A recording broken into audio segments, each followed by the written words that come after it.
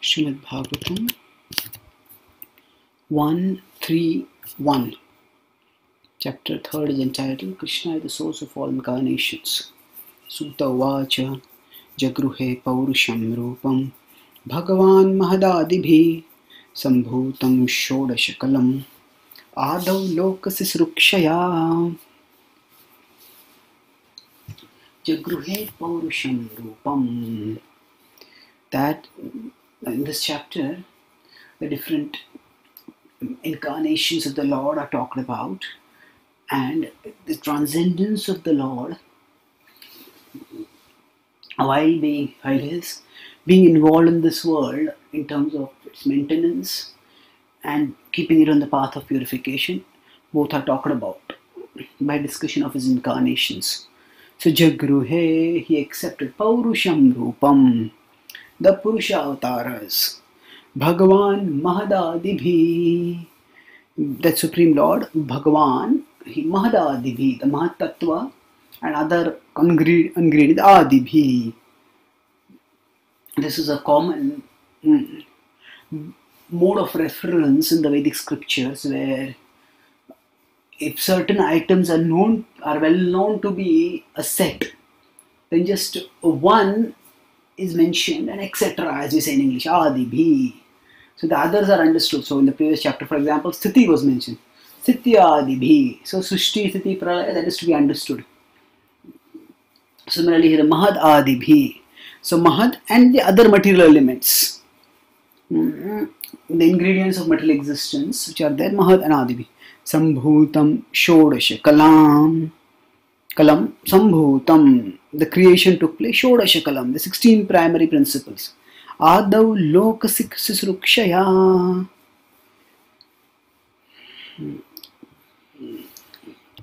For the purpose of creating the lokas. So it is said over here that in the beginning, the Lord accepted as the Purusha Rupa. He manifested himself as the first Purusha avatar, and then he manifested all the ingredients for material existence. Bhagavan Mahadadibhi. Now among those material elements you required, the first what was manifested was the Shodasha Kalam, the 16 principles of material action. So in Sankhya there are various frames of analysis. Sankhya is related to the word Sankhya. Sankhya means to count. Sankhya is the analysis. The word analysis means dividing into components. Something is very big, we cut it down, break it down into its components, and thus we have to understand what it is made up of, how it functions, how it is all brought together. We try to understand all this. So Shodasha Kalam. This means that the 16 elements which eventually give rise to material existence, they are talked about. So now usually there are different ways to talk. So for example, the Bhagavad Gita talks about the 24 elements. It's talked about in 13.6 and 7. Mahabhutani ahankaro buddhiravyaktam ekacha evacha indriyani dashaikam cha panchachendriya gocharaha. So Mahabhutani, the 5 gigantic elements, earth, water, fire, ether. Then Ahankaro buddhiravyaktam evacha. Ahankara is ego, buddhi is intelligence. Avyakta is the unmanifest, that is pradhan. Indriyani dashaikam cha, the 11 senses, which include the 5 working senses, the 5 knowledge acquiring senses, and the mind. Panchachendriya gocharaha. And then there are the 5 gocharaha, indriya gocharaha, that refers to the sense objects. So 5 plus 3 plus 11 plus 5. So we have 24 like that. 5 plus 4 actually. Mahabhutani ahankaro buddhiravyaktam evacha. Indriyani dashaikam cha panchachendriya gocharaha. So here, out of those 24 elements, instead of those 24 elements, 16 are talked about. And Prabhupada explains in the purport which 16 are being referred to. He says they are the 11 senses, 11 working senses, and the 5 gross elements. So Mahabhutani and Indriyani dashaikam cha. So depending on the mode of between the frame of analysis, sometimes all the elements may be talked about, sometimes some elements may be referred to, because those are the primary ingredients. So here the unfolding of creation is being described, and it begins thus. Yasyambhasi shayanasya yoga nidram vitanvataha nabhiradambujad asid brahma sujampatihi yasyambhasi shayanasya So ambhasi means water. So when this first Purusha avatar is lying down in the ocean, ambhasi shayanasya yoga nidram vitanvataha, he is reclining in yoga nidra. At that time, nabhi radambujad asid, nabhi rada. So his navel, this is a huge form, and within his huge form, his navel is itself like a lake. So Navi Rad Ambuja Asid Ambuja. Ambu is water, Ja is that which is born. So born in water refers to lotus. Ambuja. So Nabhi Rad Ambuja Asid. From the Nabhi appears the lotus flower, the primeval lotus flower, and from there what happens? Brahma Vishwasujam Patihi. Brahma appears with Vishwasujam, who is the creator of the world. Patihi, he is the master. So in the process of creation, there has to be there is sarga and there is visarga. If we look at later we'll see in towards the end of the second canto of Bhagavatam, there are atra sargo visargascha described. Sarga is in one sense the creation of the material elements, and then visarga is, there are different ways in which these are analyzed at different places, but broadly speaking we would say the elements are created and then the living beings are manifested with the presence of the elements. It's like there is a cook and there are ingredients, and then after that the cook uses the ingredients to make the recipe, or there is a land and then there is a gardener who uses the land, and the land contains some seeds, and the gardener uses the land and the seeds and whatever resources are needed to create a garden over there.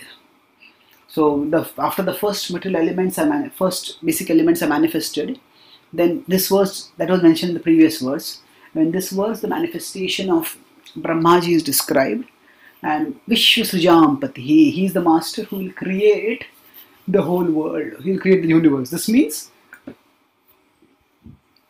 he will ensure the universe will become populated and will become instrument, will fulfill its purpose of offering an arena for both gratification and purification. Text 3. Yasya vayav samsthanai kalpito loka vistaraha tadvai bhagavato rupam vishuddham sattvam. So yasya vayav samsthanai. So yasya avayav, in his bodily expansion, samsthanai, they are situated. Kalpito loka vistaraha. Kalpito, it is kalpana means imagination. So it is imagined, it is conceived. Loka vistaro, the various lokas, the various planetary systems, they are in his asya avayav, they are in his bodily expansion, they are situated. Tadvai bhagavato rupam, that form of the Lord. Now beyond that, vishuddham sattvam. But the actual form of the Lord, Bhagavato Rupam, is Vishuddham Sattvam. It is transcendental, it is Vishuddham, it is completely pure. That existence is completely transcendental. Urjitam, it is excellent. So, 2 points are being said over here. That the first verse is that it is conceived, it is imagined, it is thought that the various planetary systems are situated in the body of the Lord, but the Lord's body is completely transcendental. So this point of, so are the two talking about the same thing? No. The Virata Rupa is a conceptualization. Kalpito.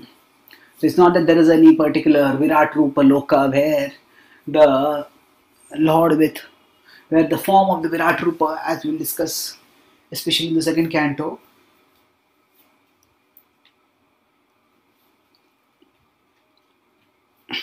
that the sun and the moon are the eyes, or the lower planetary systems are the thighs and the knees and the ankles and the calves and the feet, like that.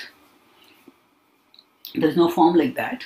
It is a conceptualization, and especially that conceptualization is meant for people who are too much in the material conception of life, to help those people to at least get a preliminary understanding of God's greatness in terms of material greatness. And gradually from that understanding they will rise towards the understanding of spiritual greatness, which does not have to depend on dimension. It depends primarily on the intensity of affection. So the Bhagavata Rupa is transcendental. So while describing the unfolding of creation, the Bhagavata makes it clear that although the Lord oversees the creation, He Himself does not have a material form. Pashyantyadarupa adabra chakshusha sahasrapadaru bhujananadbhutam sahasramodha shravanakshinnasikam sahasramaulyambara kundalolasat. So Pashyanti. So the devotees, the spiritually realized souls, Pashyanti, they see. What does it say? Pashyanti adorupam adabra chakshusha. So in this form, adorupam, the form of the rupa is adabra chakshusha, the perfect form with chakshusha. Sahas, with many eyes. Sahasrapadoru, there are thousands of legs. There are uru is thighs. Bhuja anana is hands and face. Adbhutam, it's all wonderful. Sahasramudha shravanakshinnasikam, then there are thousands of faces and ears and nose and eyes. Sahasramaulya, then there is so many garlands, thousands of garlands, and there are dresses and kundalolasad, and their earrings are all glowing. So here the magnificent form of the Supreme is talked about. So now the Lord manifests in various ways, and in this verse the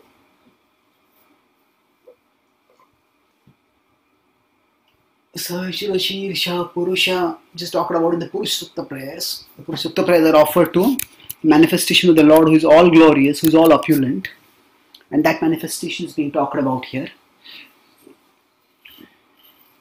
So now, which particular manifestation is referring to? If we consider in the sequence of the manifestation of the creation, there is Mahavishnu, there is Garbhodakshaya Vishnu, and there is Shirodakshaya Vishnu. So the Bhagavatam here is not giving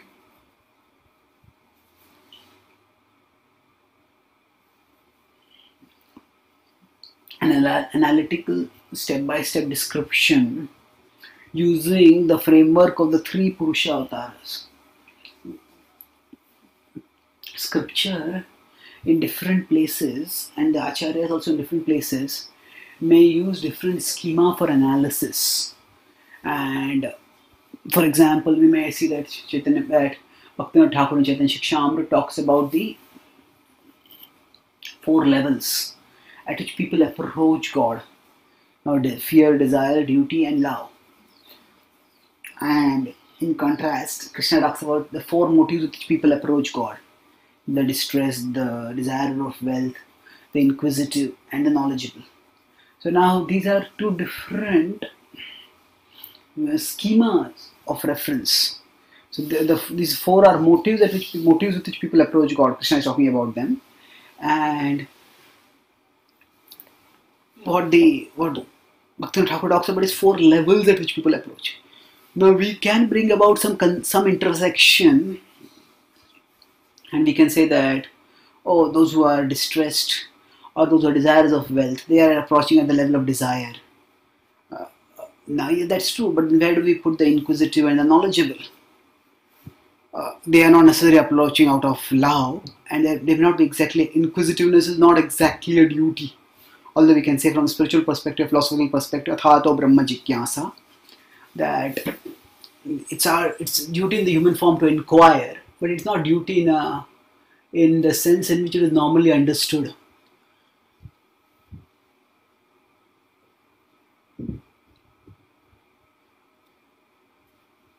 So we all need to recognize that there are different schema, and trying to specifically pinpoint which particular form is being referred to in which verse. We can do that based on the guidance of the acharyas, but we need to understand the underlying principles. The Bhagavatam, as long as it does not use a particular name to refer to a particular form, so we may find that sometimes the descriptions of different form or one form may seem to have different features. That's what it might seem like to us. So in the first verse, if he is lying down in the ocean, we might say, is this referring to Mahavishnu? He also lies down in the ocean. Is it referring to Karanadaksha Vishnu? Garbhodaksha Vishnu? Yes, he also lies down in the ocean, in the Garbhodak Sagar. So or is it referring to Shivadaksha Vishnu? He also lies down in the ocean, but not at the bottom of the universe, at the top of the universe, in the Kshira Sagar. So if we see then it is stated that from him Brahma is born, then we can understand from which Vishnu Brahma is born, that is the Garbhodaksha Vishnu. So this refers to the Garbhodaksha Vishnu. So now as far as his having, is it the same? So that was what was referred to 2 verses earlier. Now is this also referring to the same? Yes, we could say he is. And as far as his having thousands of forms, thousands of hands and legs, that is a vision which a devotee can relish in meditation, and is perfectly compatible with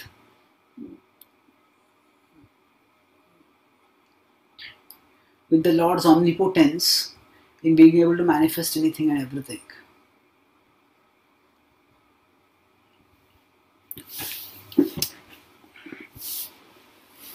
So 5th text, etan nana avataranam nidhanam bijam avyayam yasyam amshena sujjante devatirya naradayah.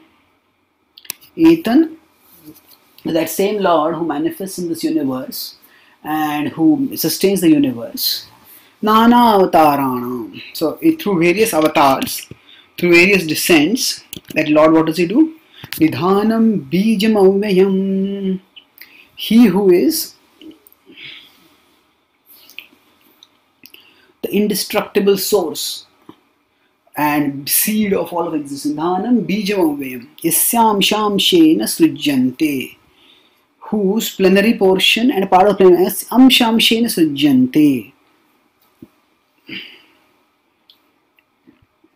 Through expansions and further expansions of expansions, sujjante are created or manifest. Devatiryan naradayah.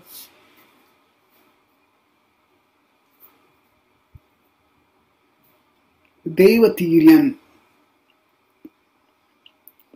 naradayah. So devatas, animals and humans, all of them, adayah means others also. So that means all living beings are manifest through him. This verse is talking about 2 things now. First is that this Purusha, this Purusha with Sahasra Shirsha, from him, Prabhupada identifies this as the second manifestation of the Purusha. So in particular visions, the Garbhodaksha Vishnu may also reveal many heads and many legs.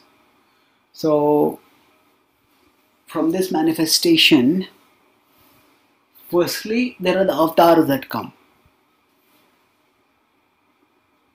And secondly, there are the various living beings that are manifested.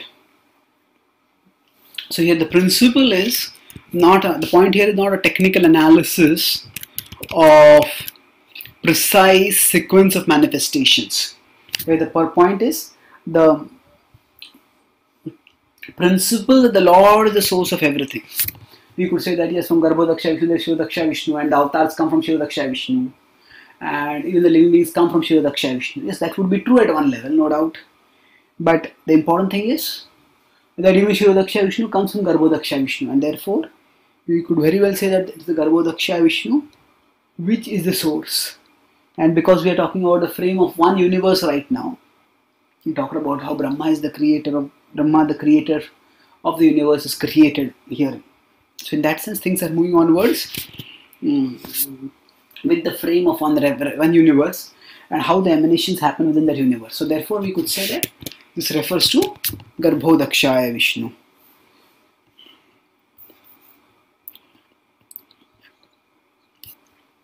So sixth text, Sa eva prathamam devaha kaumaram sargamashritah chachar dushcharam brahma brahmacharyam akhanditam. So now from this verse onwards, the first six verses talked about how the Purusha avatar sustains the various manifestations within material existence, originates and sustains the various manifestations in material existence.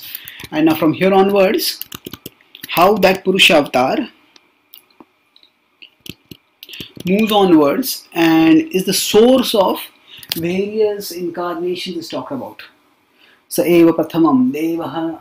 So among the first manifestations of the Lord that appears, devaha, from that Supreme Lord, kaumaram sargamashritah. Kaumara.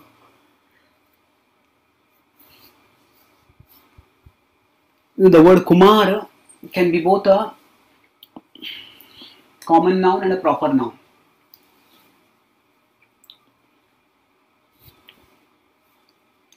A common noun, Kumar, can be, that means it is differing any young boy who is in the stage of Kaumara. So it's roughly between the ages of 5, around the age of 5, little more, little less. So Bal Avastha, Kumar Avastha, Yava Avastha we can say. Pauganda Avastha can also be there. It depends on different modes of classification. So usually from the age of 5 onwards, it is said Kumar Avastha starts. It's probably till the age of 10. Now, so here it is said that the Kumara can refer to anybody who is in the Kumara Avastha, anybody between the age of 5 or 10. It can also refer to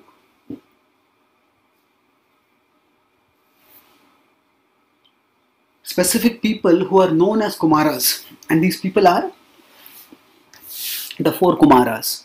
So usually in the Kumara stage, one is expected to be unmarried, one is a brahmachari at that time. So Kaumaram Sargamashritah. At the time of creation, right in the beginning of creation, among the first, previously it was described how Brahma was created, and Brahma Visvasujampatihi, he created the universe. So here the first beings that manifested after he appeared were the Kumaras, Chachar Dushcharam Brahma, Chachar Dushcharam. They perform that which is very difficult to perform. Brahma Brahmacharyam akhanditam. So Brahma Brahmacharyam akhanditam. So the word Brahma comes twice. Brahmacharyam akhanditam refers to their practice of uninterrupted celibacy, and Brahma refers to the fact of spiritual truth, of ultimate reality. It doesn't refer here to Brahma, their father. It refers to Brahman, the absolute truth. So for attaining the absolute truth, they performed austerity. The Kumaras, using this particular framework, this chapter as a reference, and of course other sources, the Goswamis have analyzed in the Bhagavatam the various incarnations, and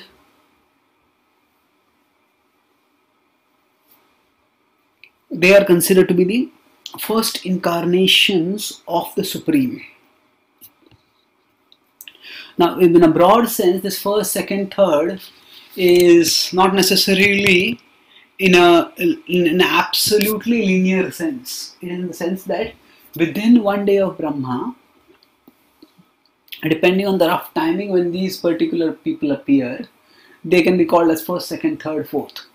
At the same time, we need to understand these avataras keep appearing, and within the Bhagavatam, Sometimes one avatar may be described earlier, a later avatar may be described earlier, and an earlier avatar may be described later. And the reason for this may well be that the Bhagavatam is not restricted to one kalpa. So, although the point is that all the Bhagavatam uses first, second, third, fourth, fifth, this is not necessary in any sense. The sequence is not indicative of primacy. It is not the first is the most important or the last is the most important. It is just indicating in a rough chronological sense within a day of Brahma, with that manifestation, how the avataras appear. And this is a broad listing that is given.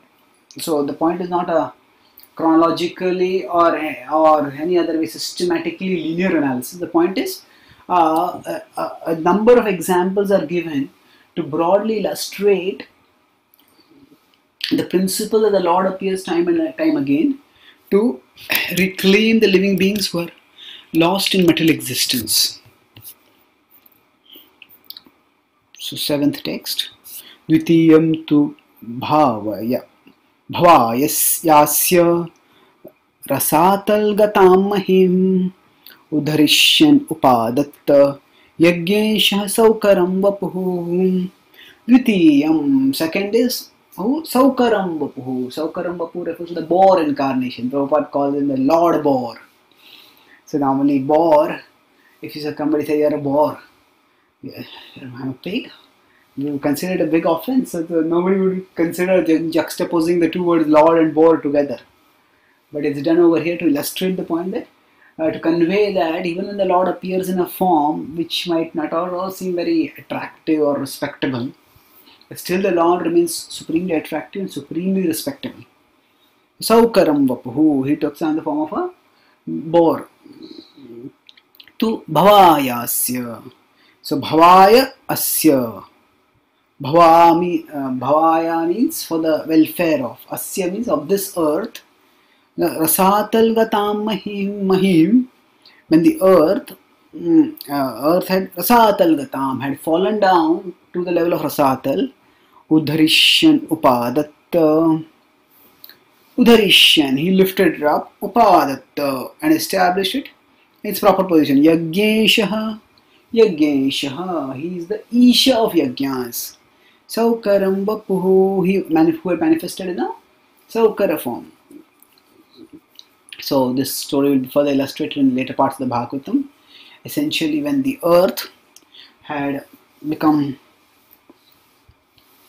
Earth's balance had got destabilized because of Hiranyaksh exploiting too much gold from it, then the earth fell from its present situation down to a lower position, and that lower position to which the earth fell is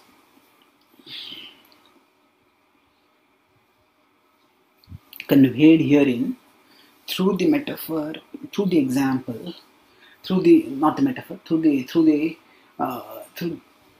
earth's deliverance was done through the manifestation of the Lord in the Saukara Rupa.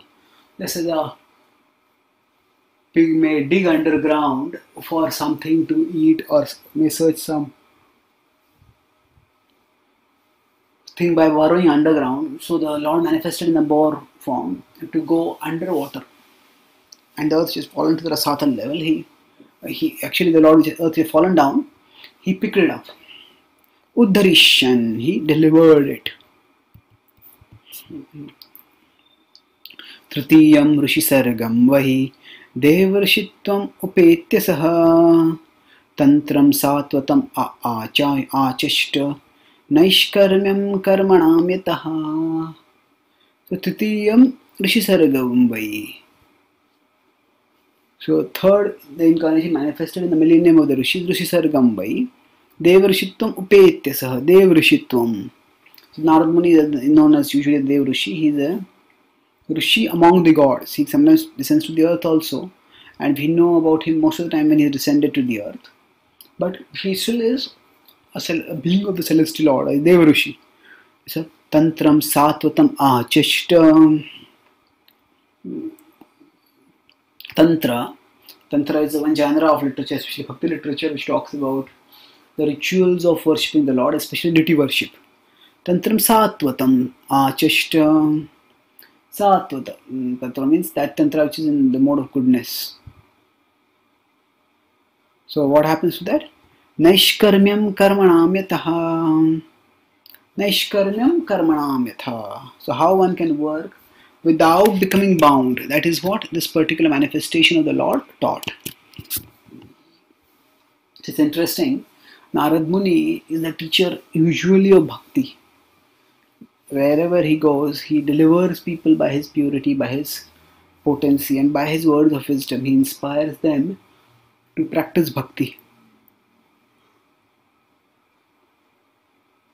So that reference to bhakti is given indirectly by referring to Tantram Satvatam. Satvat Tantra is the name of a book also, but Satvat Tantra can also mean Satvata if you consider them as referring to devotee. Tantra is referring to the literature.